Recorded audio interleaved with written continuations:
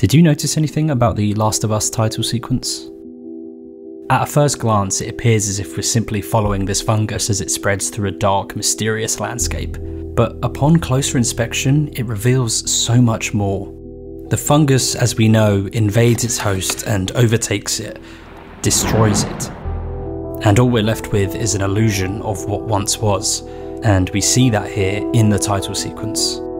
The fungus is capable of encompassing bodies, cities, and even entire countries.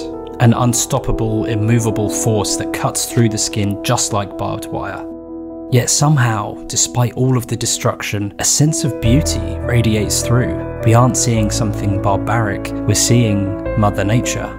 And as the title sequence draws to an end, we look towards the light, just like the fireflies, and we find our answer: Joel and Ellie.